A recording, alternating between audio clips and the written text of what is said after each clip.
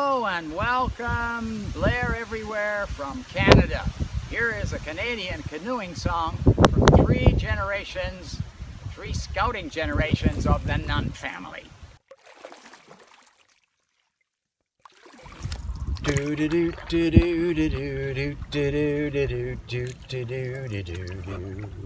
When I first stepped in a canoe, I made a fatal mistake.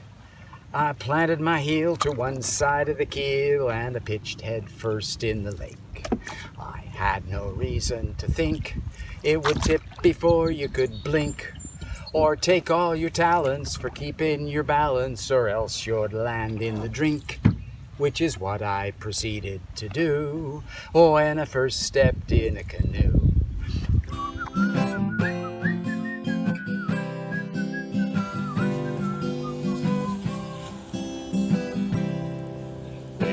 Soloed in a canoe, it took me a while to learn that you sit in the bow, though I didn't know how, and tell the damn thing from the stern.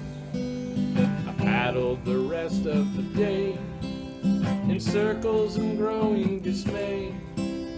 I hadn't a clue that to steer the thing through, your stroke had to end with a J, which no one had taught me to do when I first soloed in a canoe.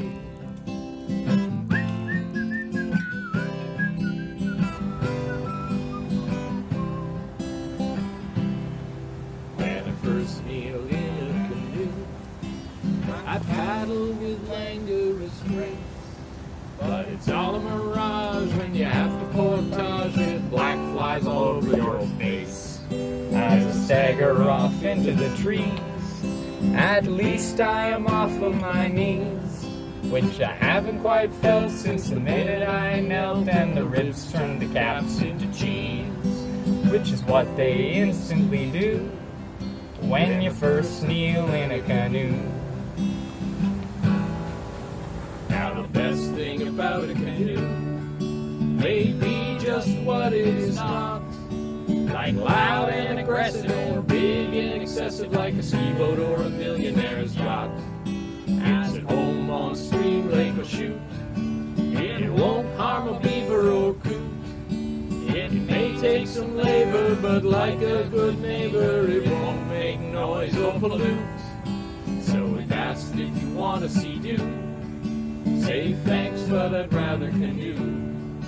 Now I have to skedaddle.